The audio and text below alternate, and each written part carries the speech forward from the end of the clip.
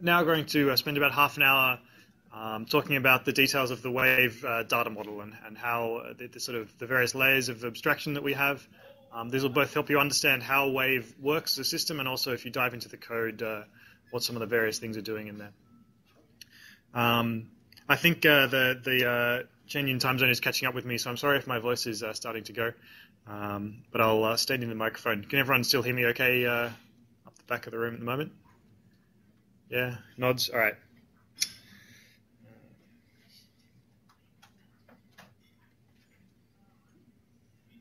What's up? All right, don't get us to feedback. All right, so I'm going to do it in a kind of bottom-up way. I'm going to start at the bottom with sort of the most basic components and build up the layers of abstraction so you can see where we're going.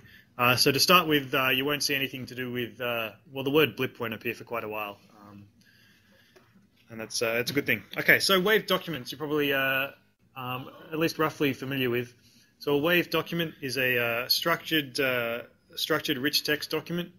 We use an XML-like tree structure for the content of the document. If you look at a document in sort of one of our debug outputs or something, it looks very much like XML. It's probably a subset of XML. You could probably parse it with an XML parser.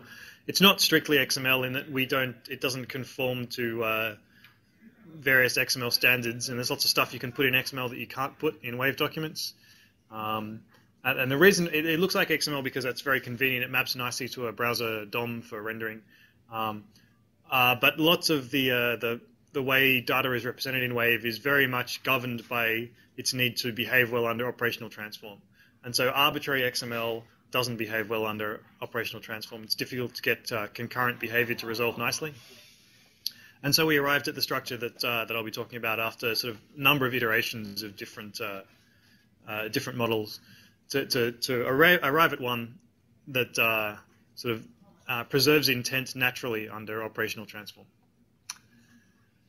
So we use an XML tree-like structure for the structural content, and then we have standoff annotations for styling information and metadata about the document. And so these are not something that you find in XML, and they're not part of the structure of the document. So I'll talk about each of these in a bit of detail. The document structure here, this is what a document that's representing a blip, a message, looks like inside Wave. So you can see it's tree structured with a body as kind of a top-level tag. We have line tags and gadget tags, and there's a few other tags that you can find inside a blip document. We have schemas that define what can go in here, but the schemas is one item of Wave's data model that needs a lot of work. The schemas are not currently enforced in Wave in a box, and they're currently represented in Java code rather than in any kind of declarative way. And so schemas is something we have some time for discussion later on in the week about what we should be doing with schemas and how we can do it better. But anyway, so this is an example Wave document. It looks like XML, but it's not exactly like XML. Can anyone spot anything that's a bit weird about this document that you wouldn't do naively?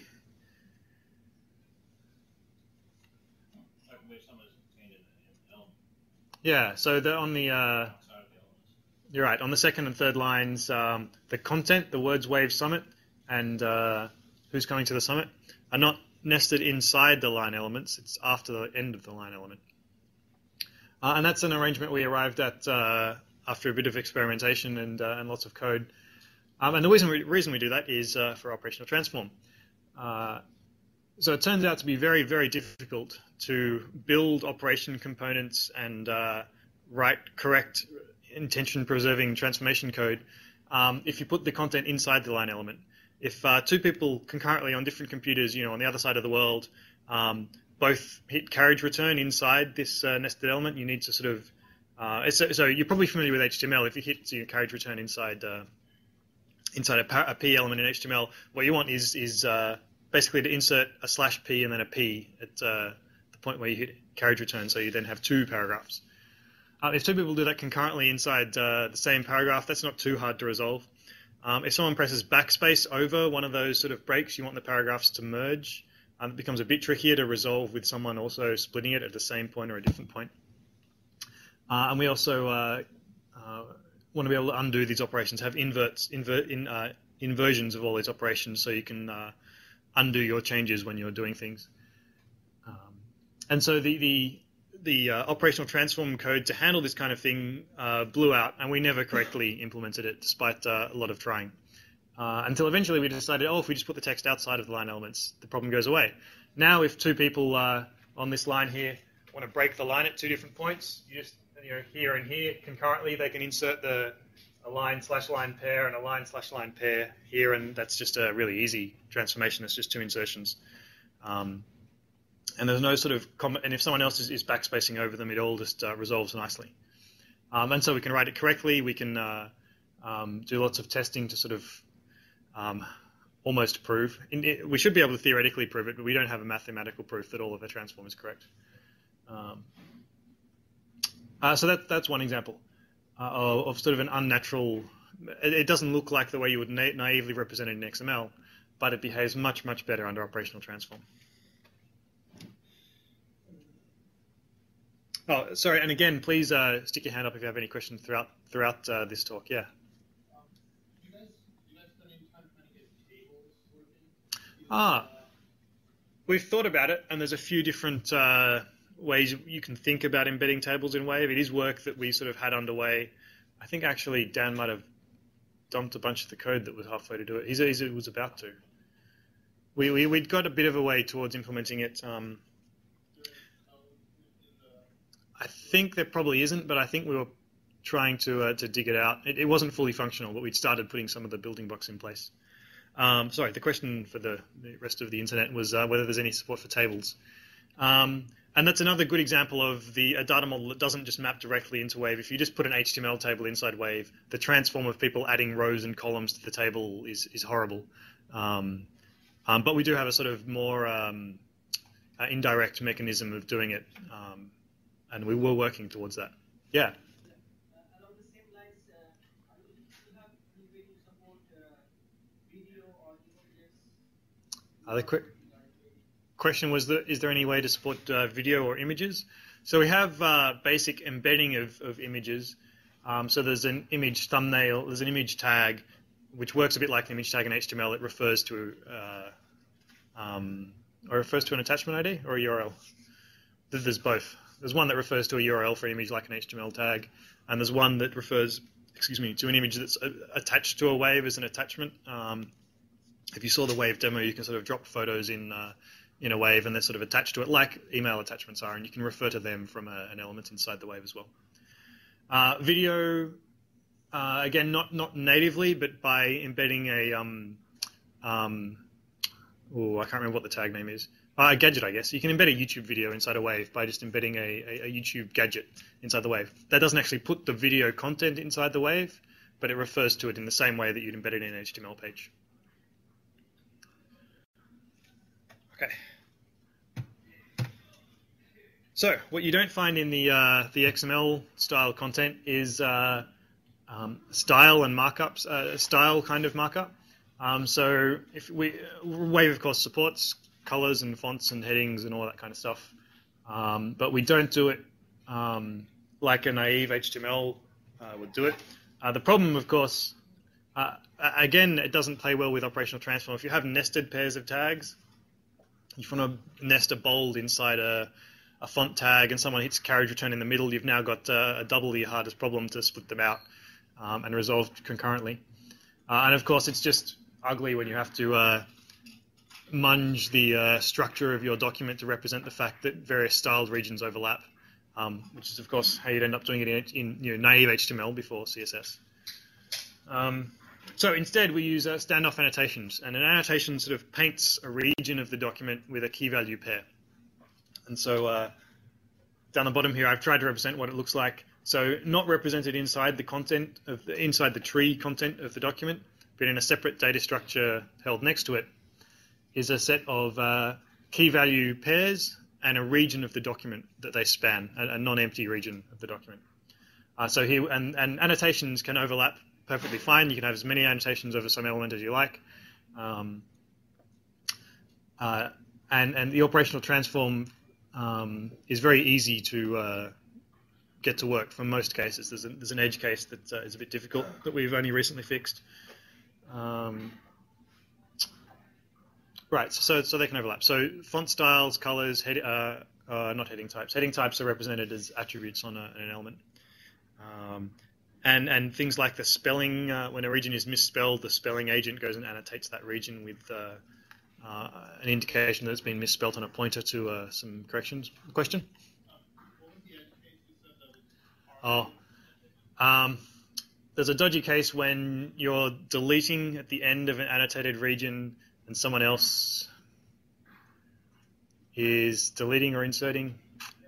It was quite contrived, and it took a long time for us to discover it through lots and lots of randomized testing. I posted a bug about it recently on our bug tracker, but that probably didn't give you quite enough information. Suffice to say, it was a case deep in transform, something to do with deleting annotated regions. Okay, so structure and annotations separately, each doing what it's good at doing, and then each transforms fairly naturally. Okay, I think I went over this. So they paint the structural content. Yeah, a good way of thinking about it is a key value pair that's painting some region. So if you delete the painted region, the annotation is gone. There's nothing for it to paint.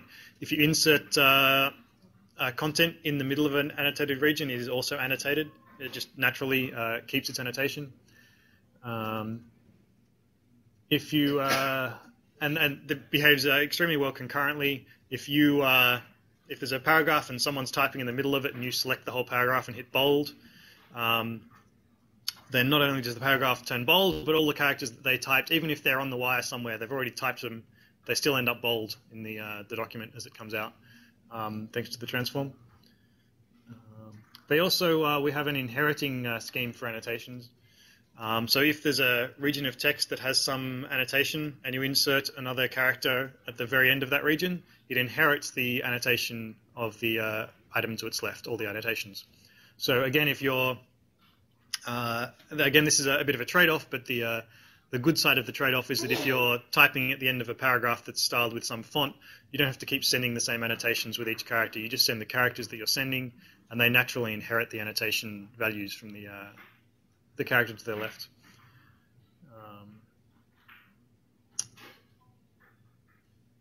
Questions? Okay. You should, certainly on Google Wave, you can get a look at the, on Wave Sandbox, you can get a look at the annotations and structure of a document by looking at the Editor Debug menu.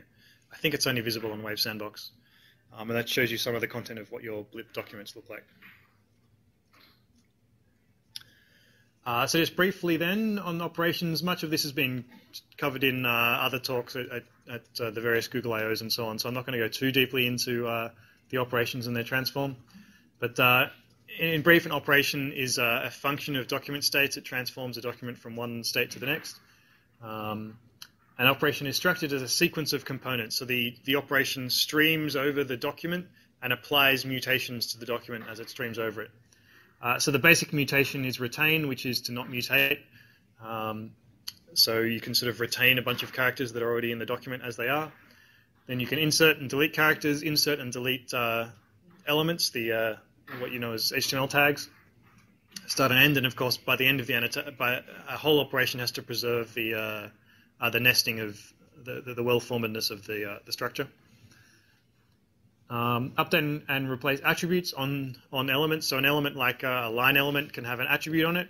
So for example, headings are represented by an attribute that's placed on the line element, and then that marks that whole line as a heading. Much the same way as you might have a heading tag, and but rather than have a dedicated tag, it's just a type of line. And then annotation boundaries. So annotation boundaries just say, at this point, this key becomes this value, and then at some point there needs to be another annotation boundary that says, all right, this annotation is ended, and that defines a painted region. So graphically then down the bottom here, here's two operations. The way to interpret this graphic is that each horizontal line is a document state. So the document starts out in the state represented by this line. And the operation is the space between the horizontal lines. And so a white box here is just a retain component that says just keep this bit of the document as is. Then a red component is a deletion of either characters or elements. And so you can see this region collapses out of the document when this operation is applied. Then over here, this green triangle is an insertion component. And so as this component of the operation is applied, content is inserted in the middle. And so then this diagram shows two operations. So you can see two operations can take the document through a series of states. And the components can overlap. And here, part of the inserted content is deleted in the next component of the operation. Wave operations are composable, which means for any pair of operations like this, you can collapse them into one operation which represents the same mutation, and then outwards to any number of operations. They can all be collapsed, composed into one operation in the domain of a single document. And then this is how we represent our documents. On disk, the structure of the data in a document is purely defined as a sequence of operations that mutate the empty document into some state. Operations are also invertible. So for any operation, you can compute an operation that has the opposite effect when applied to a document that's sort of in a state after the first one. You can make that computation without reference to the document. You only need an operation to be able to compute its inverse. You don't need reference to the document it applies to. And they transform. So these three important properties: they are composable, invertible, and they transform against each other, which means the server is able to compute resolve intention-preserving changes to operations committed by different clients at different points in the document. But if you want more detail about operations, perhaps chat to one of us later, or have a look at some of the Google I/O talks from, I guess the 2009 ones will probably have the most detail, and there's some other videos on YouTube as well describing this. But any questions? All right, awesome. Okay, so if we jump up a level, we get to wavelets. A wavelet is a collection of documents and a collection of participants who are participating on that collection of documents. Let's go from the top. So a wavelet has an ID. Well, it has two IDs, a wave ID and a wavelet ID. Both of these have the form of some domain which hosts the thing, and then some unique pseudo-random part that uniquely identifies it. And the wavelet has two IDs, one which identifies the wave it's in, and one which identifies it within the wavelet. Then it has a bunch of participants. All the participants share the wavelet equally in for naive case. So if you are a participant on a wavelet, you can view and mutate anything in the wavelet. Access control is something we build on top of this layer. It's then just a bag of documents. The documents have identifiers. The identifiers are frequently structured. So there's a special document that's named conversation, which I'll talk about a bit later. There's documents. Each message in a wave conversation is backed by one document. There's also other documents that implement other sort of aspects of a conversational wave, like the tags that are applied to it. So these are all represented inside documents. They're all mutated by document ops. They're not special things in the protocol. Everything is just wavelets, which are bags of documents. So the two operations that apply to a wavelet are to add and remove participants, and then to just apply an operation to some document that's part of the wavelet. And so wavelets have nothing else that's special. Questions? Cool. Okay, a wave then, finally we're up to the level where we can talk about what a wave is. It's nothing more than a collection of wavelets. And it's not a collection that's explicitly stored anywhere, it's simply the set of wavelets that share a wave ID.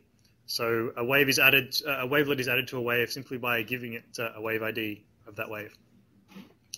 And this means that a wave is not necessarily hosted even on one service provider. So we could have a wave on acmewave.com, and someone else on the federated wavesandbox.com could add a wavelet to that wave, perhaps representing a private reply, and only add wavesandbox.com participants to that wavelet. And Acme Wave would never see that wavelet. it's still logically part of the wave, but Acme Wave only has a partial view of it in this case. So that the data of that private reply on Wave Sandbox never travels across, the internet to Acme Wave. You don't even need to trust Acme Wave at all to be able to have a wavelet that's part of that wave. Yeah, question. Acme Wave doesn't even know that that wave exists. That's right. The only reason it would find out is if someone who does know that it exists adds an Acme Wave participant, and then the Wave Sandbox server will tell Acme Wave that the wavelet exists, and it should go and fetch the data. But normally, outside of Federation, most of the wavelets in a wave are hosted on one machine, and you can just sort of do a scan of the data store or so on to discover which wavelets are part of the same wave. Okay, so then we have also a concept that's not stored anywhere, but represented in a running wave system, which is a wave view, and that's one client's view of the wavelets in a wave that it participates on. So a wave might have a bundle of wavelets. Some of them might be shared by lots of people. Some of them might be private wavelets that has only one participant. A client's view is the wavelets where that client's address participates on that wave. And so in the code, it's the client front end which computes a client's view. It has access to the wave bus and sees all the wavelets. It computes a client's view and sends only the deltas that are in view to a particular client. Any questions? Cool. All right, so what I've described up till now is what we think of as the core, sort of the core of Wave. It's an attempt to be an application agnostic tool bag of concurrent documents with participation upon which application models can be built. And the application model which everyone is familiar with is the conversation, which is of course the one it was originally designed for. So a conversation then is an abstract data model that we embed in this substrate of wavelets and documents. So the way a conversation is represented is that there's one document per blip, so one document per conversational message. There's another document which describes the structure of the blips, which blips are replies to which blips are in which threads, and how those things are nested within the wavelet. And so it's described inside a document rather than being sort of represented deep into the core. And then private replies, I briefly discussed, are separate wavelets. So a conversation might have a number of wavelets. Some of them will be conversational wavelets that everyone's participating on. Some of them will be private user data wavelets that normally only have one participant on them, and they contain sort of your metadata about the conversation. And some might be private replies, which are conversational but only shared with a subset of the participants. So I can talk a little bit about how that nesting happens. So there's a special document inside each conversational wave called conversation, and here's an example of one, and it describes the nesting of threads and messages. So there's an implicit root thread in the conversation, and then this root thread has two blips, the one right at the top and the one right at the bottom. And then there's a reply to that first blip. Someone in the Wave client, they clicked on the first blip and hit reply, and that spawns a new thread, and that thread has two blips as well. It's these two, and then this blip again has a reply, and there's just a single message inside that. I should really have had a slide that shows you what the Wave panel looks like with this conversation, but I didn't do that. So the model is the conversation is a thread. A thread has a number of blips, and each blip can have threads, and a thread has blips, and so on, mutually recursively. And that gives us the threaded conversations that make a part of what makes Wave useful. So the flow then to when you hit reply in your Wave client, your Wave client first goes and sticks in some a body tag and an empty line in some new document that it invents. It picks a new document ID and sticks an empty line in it, and then it comes along to the conversation manifest and sticks a new entry in the right point here describing where that new blip appears in the conversational structure. And then the reverse process, when some other client receives those mutations, it sees an empty line appear in some new document ID, but it doesn't know what that is yet. And then it sees an entry appear in the conversation manifest and knows, there's a new blip, and renders it, and then goes and looks up that document for the content. Okay, any questions about this so far? Yes? Can you have an example where you have a private conversation, like a private? I don't have any one on screen, but I can describe how that's represented as well. So a private reply is another wavelet. It has its own conversation document like this that describes the structure of its conversation. The difference being that the conversation element, the sort of the top level element of its manifest, also describes a point in the parent conversation where it's embedded. So our current code, I think, describes the message that it's in a reply to, so you identify a blip ID of the reply. But I don't think it appropriately yet describes where, so you can do, we can't do inline replies, that's right. You can't do inline private replies yet. Right, so as attributes on the conversation element, there is a reply wavelet ID, which says this wavelet is a private reply to some other wavelet, and then a reply blip ID, which says, and within that wavelet, the blip with this identifier is the one that this is a reply to. So each private reply wavelet is its own wavelet, has its own manifest describing the layout of blips, and references by name where it should appear in its parent conversation.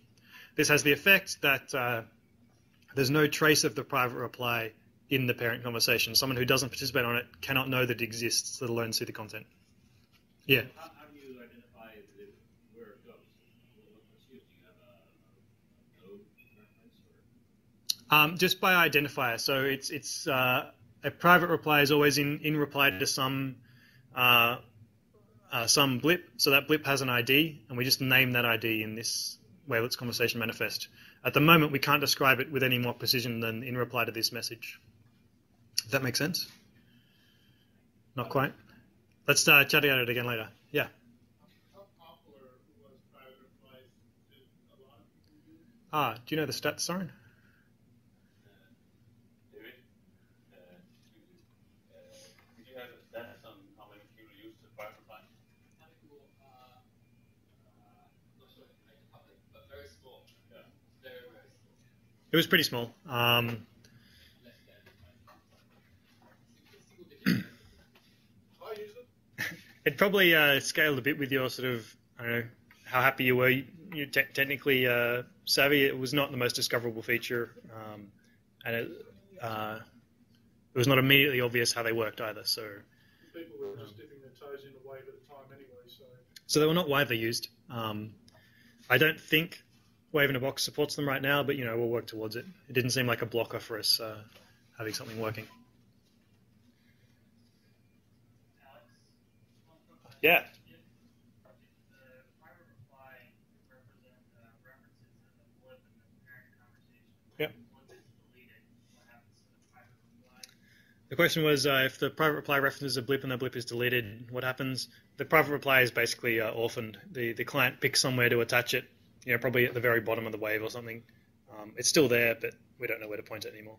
That's, I guess, a trade-off of the fact that there's no trace of it in the parent wavelet is that someone who doesn't know about its existence can't fix that up.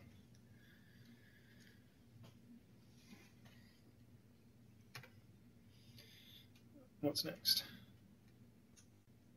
Okay. So the conversation is one of these models that we embed on top of the Wave core model. Other things that we embed: tags. So in Google Wave, each wave has a bunch of tags. Tags are shared. The tags are just represented in another document inside the wavelet. The document's called tags.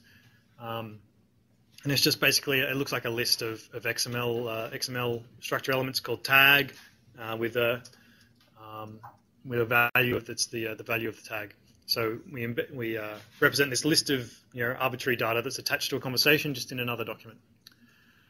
Per user data, so every on Google Wave, I don't know if they're live on Wave in a Box yet. I don't know if it's quite been hooked up yet. Each user has a bunch of data about their interaction with a wave. So when you view a wave, we keep track of which messages you have viewed. So when you come back, you can see a green line marking messages that are in use since last time you looked at it. And we can track when you hit the archive button to make the wave go away until it is changed again, or when you put it in a folder. All of that is sort of information that's private to you. It's your interaction with the wave. It's not shared with other people. But we also store that in Wave.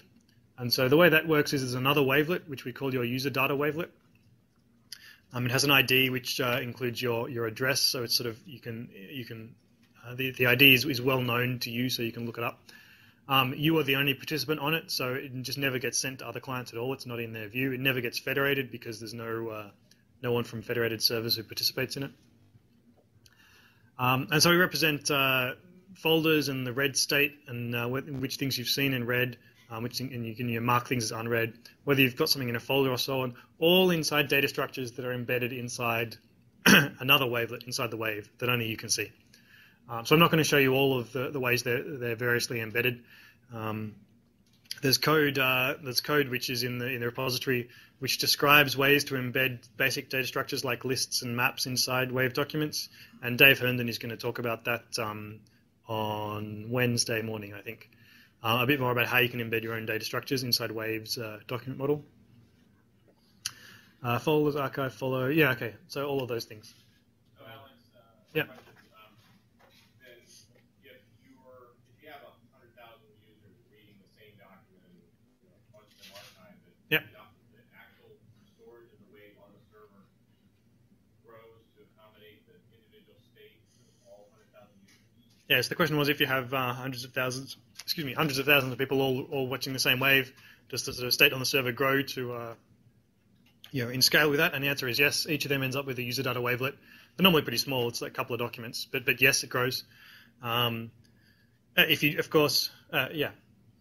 The answer is yes. If you didn't have that, I'm not trying to excuse it, but if you didn't have that, of course, you would be storing the data in some other data store somewhere else. What might be interesting to think about, we get some of the S&T guys doing some work for the Navy, is could we use federation as a way to distribute the document state? So that you only store the data for the users that are directly connected to a certain node.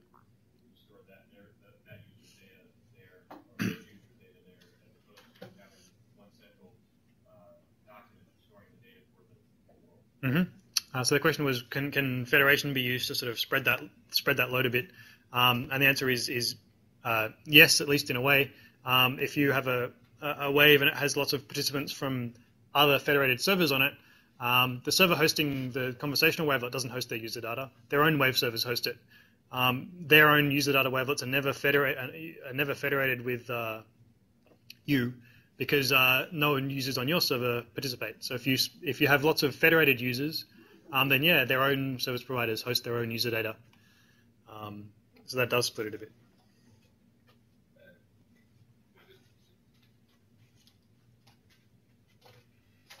So note that the different wavelets within the same wave are not sort of a transaction or unit or something like that. So they don't need to be hosted by the same server. If you have a multi-server data store, then you can choose to sort of shard this so that the user data is a user data wavelet is hosted on another machine than the conversation wavelet that it belongs to. So you're saying distribute the document itself, and that would be a wavelet.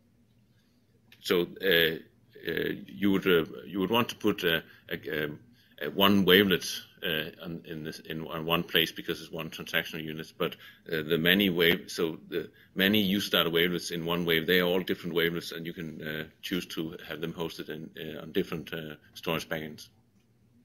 How would that, so I'm assuming you're talking about a distributed versus centralized storage of the wave.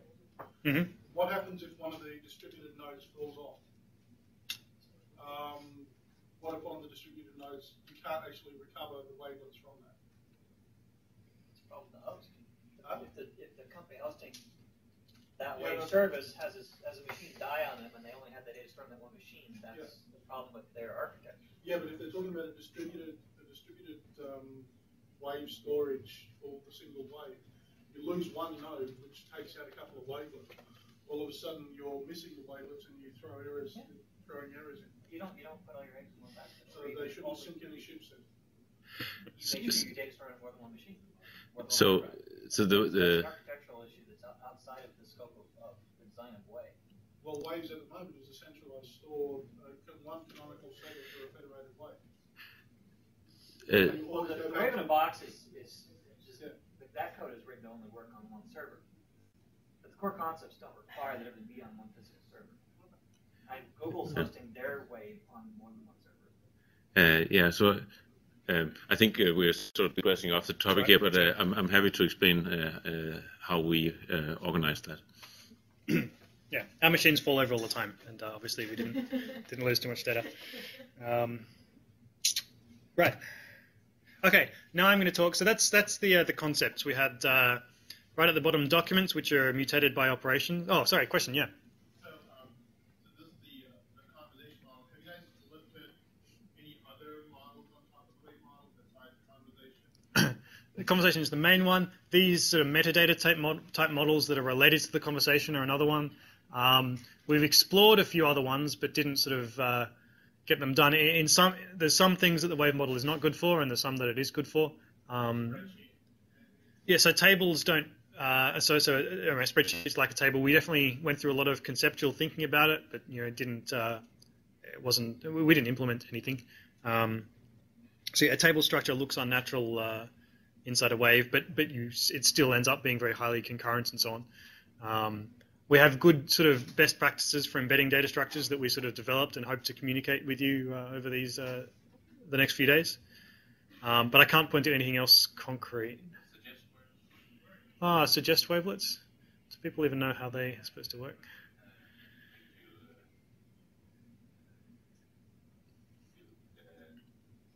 I think they are operational on two instances. Yeah, okay. If you were to sniff the traffic, you would see that there. Yep, sure, okay. So in Google Wave, when you type a new, start a new Wave, type some content and so on, and then hit the Add Participant button, Google Wave tries to be very smart about who appears at the top of that list by analyzing the content and content you've shared with other users inside Wave.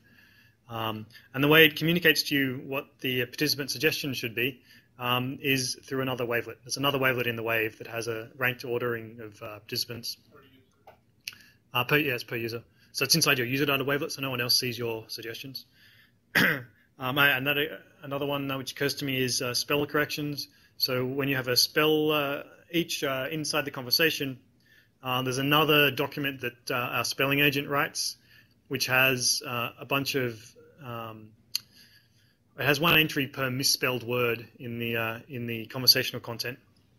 In the conversational content, the spelling agent annotates a misspelled region and gives it some ID, which is a lookup into the corresponding spell document. And then that contains a list of suggestions with rank ordering and scores and so on. Attachment, data docs, and upload progress. Oh yeah, attachments is another one. So an attachment, like an image that you attach to a Wave, the actual binary data is a blob store somewhere, but the metadata describing it is in another document. These are all what we call data documents. So documents that are not blip documents, we tend to call data documents. And that has a sort of a record structure embedded in it that describes the file name, the percentage that's uploaded, so that sort of live updates as the attachment uploads, the MIME type and stuff like that. So very simple sort of record structures are very easy to embed. Yes? Speaking of Spelly, in the Wave in a Box code base, how can a user have a standard set of data instead of apply to every conversation without having to add specific standard set of robots? So like Spelly, you don't have to add, it's already there. But how can a user basically define their own set of agents or robots that are always present? So right now, Wave in a Box lacks that. The question was, how can users of Wave in a Box have things like Spelly that sort of act on all waves? Right now, Wave in a Box doesn't have that functionality. Someone mentioned earlier, I think it was James, that there was this agents concept in sort of the early versions that we've been taking out. It was not well implemented. So an agent like Spelly sits on the Wave bus. In Wave in a Box, this is all inside one process. In Google Wave, the Wave bus was actually on the wire, and everything that was in that original box was on separate machines. So the answer is to expose something like the Wave bus as a as a network level interface, and then build some, let's call them agents, which respond to that Wave bus and receive all the data, and they're trusted components of your system. They're not things that you let people on the internet hook up to. So Wave in a Box lacks that at the moment. It's we need to sort of we need to rethink how we can expose a Wave bus appropriately in Wave in a Box. But it's a little bit beyond our goals of in a box, because once we're doing that, it's starting to become a distributed system. It's something we want to look at after we get the core thing working. So we haven't done it yet. What was the question? Sorry. Oh, that agents like spelling, they act in all ways without you having to add them specifically. Would that instruction be a way? So right now you could do it by coding it into the box, Wave in a Box, but that's it's going to be not a winning game if we do it too often and have too much stuff running inside there. So really the right solution is to, once we have sort of Wave in a Box working and decide we need to expand it, to split out some kind of Wave bus interface over the network and then have agent-like components. Basically rebuild your agents API from what it was and then relay it over the Wave box. Possibly, yeah. I mean, when we had a library that sort of managed that kind of stuff, we'd probably do it again rather than try and open source the code. It wasn't brilliant. I've got another question. Yeah. I'm really curious and interested in the concepts or the issues you guys ran into, challenges with the line, having to do the line /line Yeah. and the styling and all that kind of stuff. And I was wondering, would you run into the same problems? We talked earlier about using Wave to render in something other than a document format. Mm-hmm. To render to, for instance, a lot of drawing objects on a map or a PowerPoint slide or something like that. And would you run into the same problems if you were typing XML into a conversation? It's kind of like XML on top of XML in that case, but obviously I could type it in.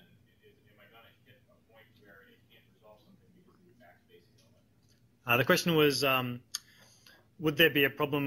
So in the context of my earlier talking about lines and so on, if you were trying to type XML into a Wave, so XML on top of XML, would you run into sort of concurrency problems?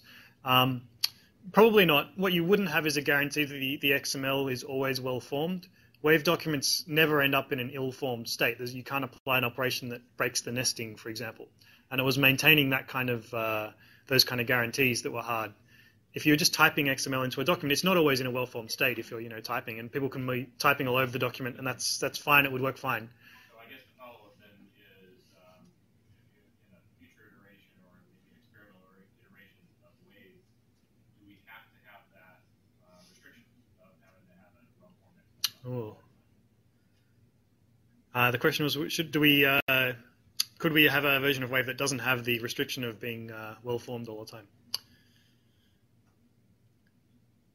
That would be tricky. That requires deep thought.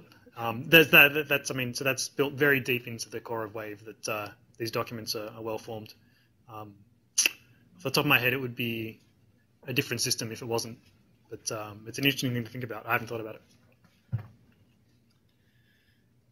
Are there any other questions while we're here? All right, these are good questions. I like it. Are there any models you're thinking of adding? Any models we're thinking of adding?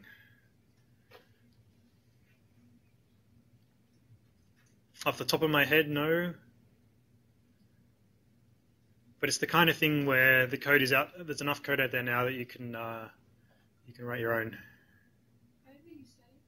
Oh yeah, settings was another one.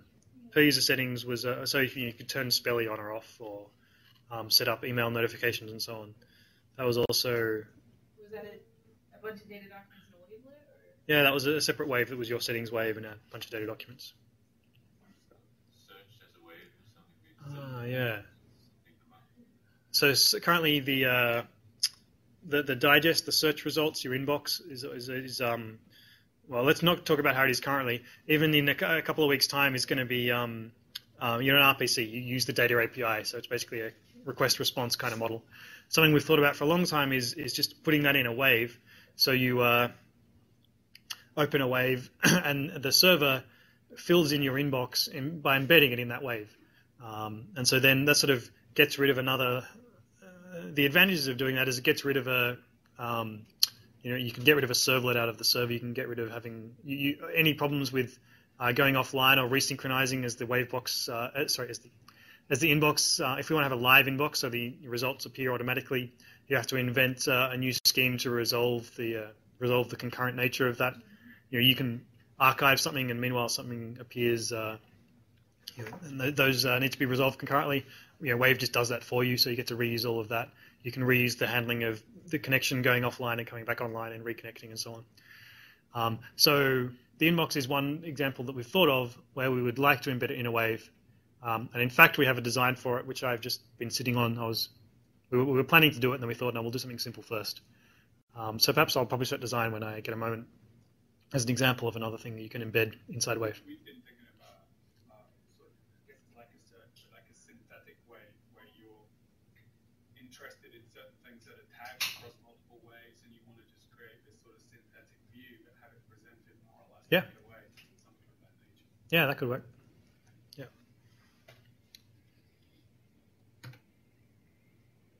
All right.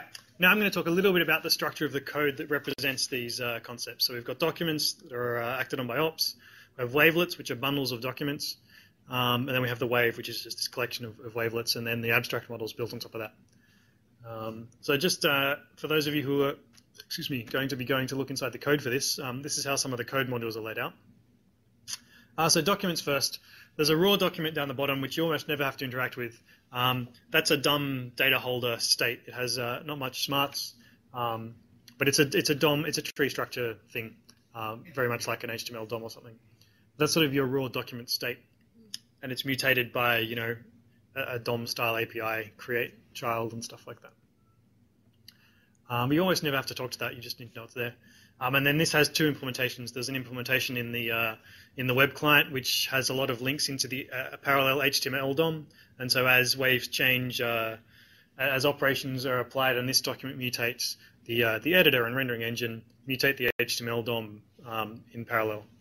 And there's another implementation for non-browser environments, for server-side environments, that just doesn't have those kind of links.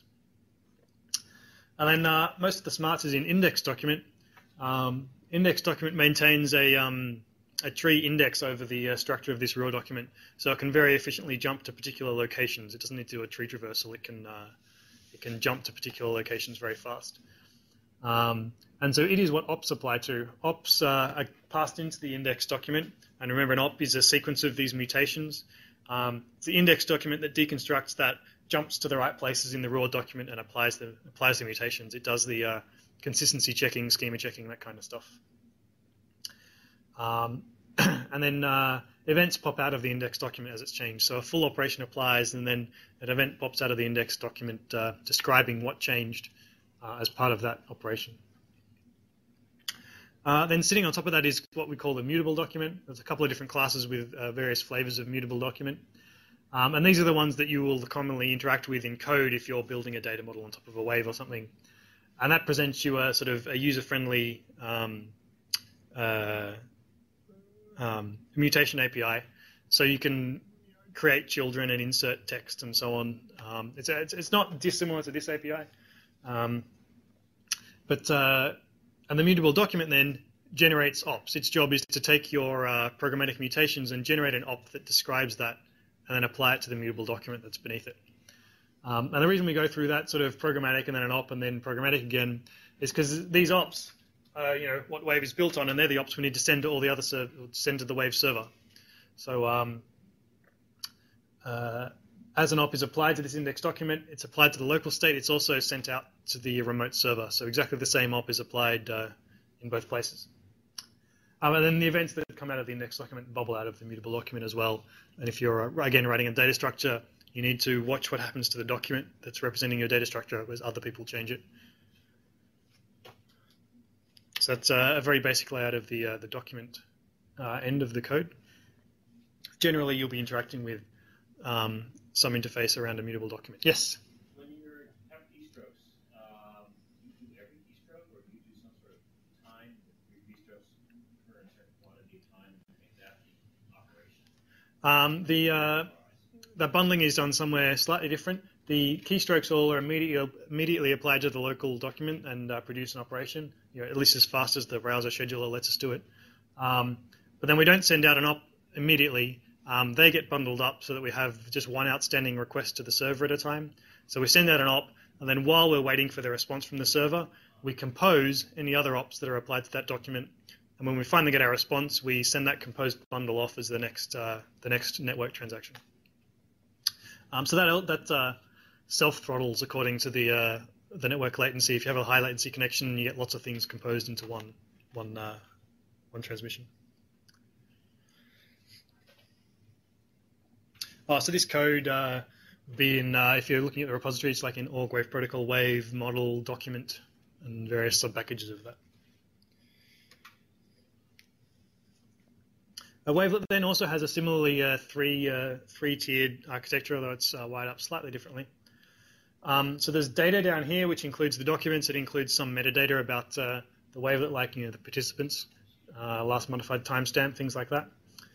Again, the things that we call data are really dumb. They're just containers. They could almost be programmatically generated.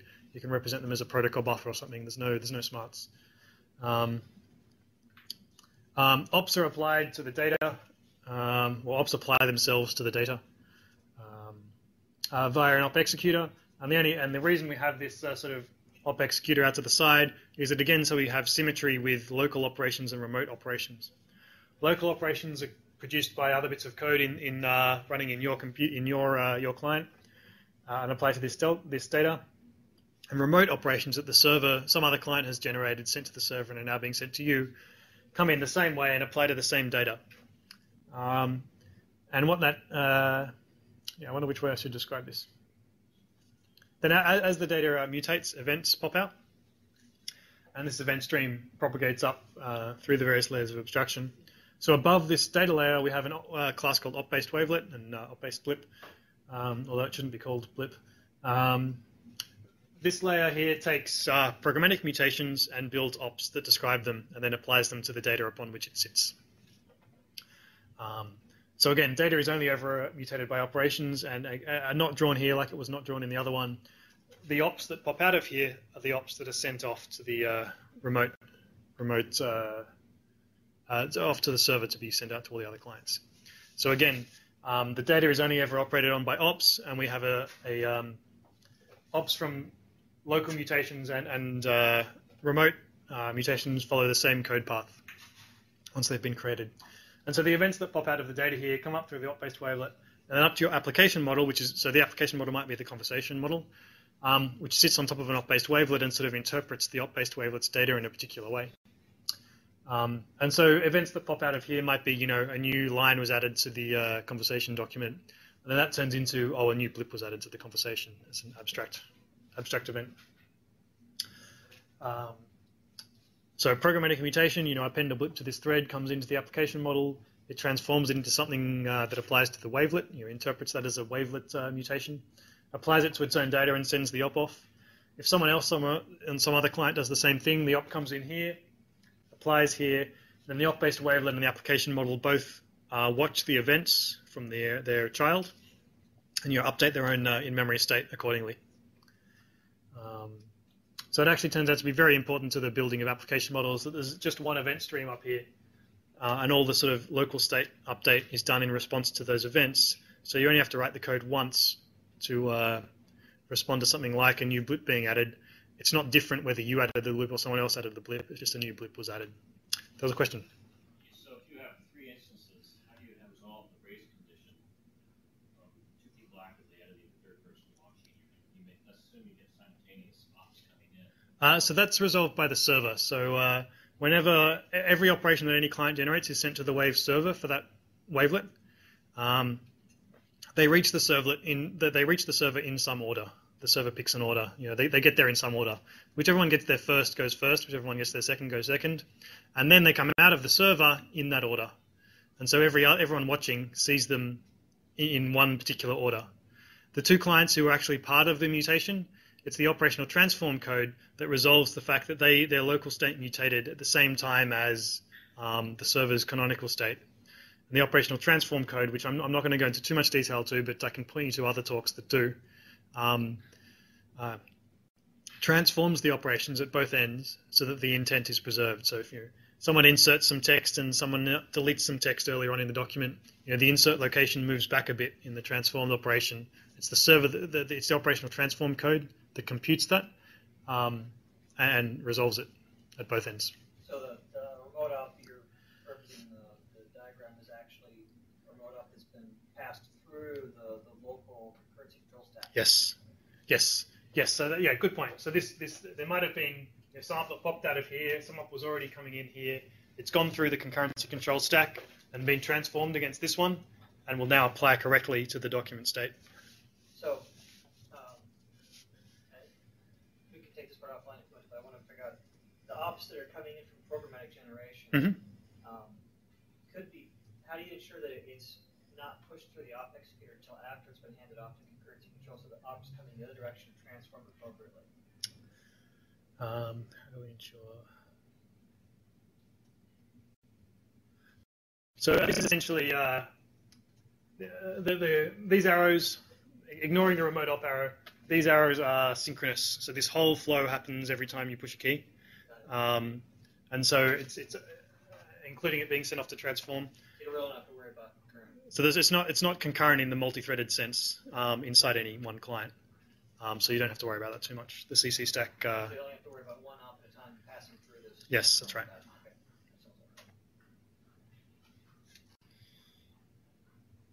Apparently the next one's my last slide. Oh, that's right. Okay, so building up now at the top of our bottom-up talk. This is kind of an overview of the whole platform and how we think about the way the Wave model supports Wave. So at the very core here we have what I've been describing, the Wave, the core data model, and the concurrency control and operational transform that allow it to be live in real time. Then on top of that, we have things like the robot library, which sort of interface with robots, and then various bits of the client, like the editor, which is the way that we let humans interact in real time with these documents and can embed gadgets and so on. So this platform is what we can build applications on. The platform is built on top of the core, and then the application, the most well-known application or application components is Google Wave or the Wave in a Box client. But other application components can be built on top of this platform. So attachments and robots, actual robots and so on, use this core to have their own real-time concurrent behavior. Over in the client, various things we mentioned were supported by Waves before. So profiles were represented in a Wave in Google Wave. We haven't done that in Wave in a Box yet. Settings was a Wave. Gadget state is stored in a Wave inside Wave documents. The Wave panel is part of the application for rendering a Wave to you. And over on this side, so Linky and Spelly are application components that work well with conversational wavelets.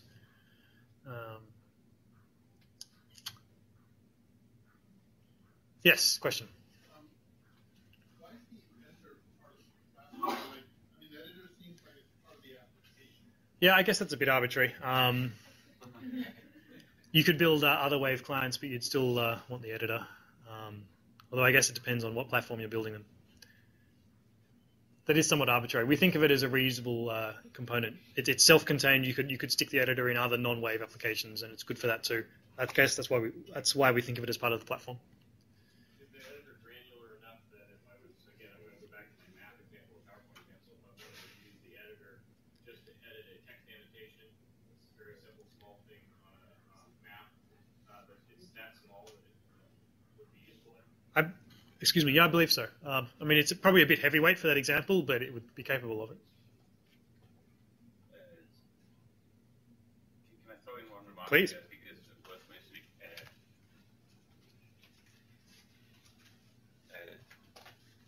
mentioning. So this diagram was something we drew when we had a bit of a crisis about how to model certain things. I tweaked it a bit in case you couldn't tell. Okay, yeah, but it still looks good and supports the point I'd like to make.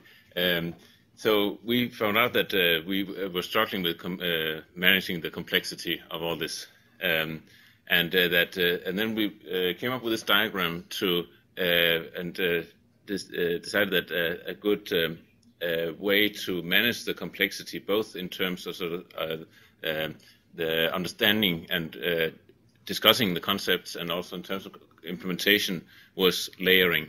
And so some of the most subtle and finicky stuff is things to do with operational transformation and the CC concurrency control logic, so we wanted to not let application stuff sort of seep in there. So we've spent, since we drew this diagram 2 years ago, we spent all that time trying to take things out of the core and simplifying it, removing operations, and simplify the API down here. And so the reason why I bring it up was both that this is part of the story of this diagram that we found was a useful lesson we learned, but also to understand that when we discuss there have been discussions on the mailing list, and I hope we'll have a lot of discussions this week about what we can do with Wave and what we should add and what we should change. That what we've learned is that you should not put extra features in here. You should you make sure that these things are simple and that that they support building concepts and applications on top of them. So we're very sort of purist about what we call the core. So I imagine that will come up. Yeah, thank you, Soren. So our goal, and we've been moderately successful, is to build a core that supports many types of application models and allows them to take advantage of being real time and have concurrency resolved naturally for them. And so, yeah, some of us feel very strongly about the simplicity of that core, and I'm sure that'll come out in various discussions. So that's all I had. Are there more questions before I sort of finish? I think we have a break next anyway, but are there more questions? Okay, it looks like my voice is just about held out. So let's go and have some tea and coffee and then chat. 10-minute break.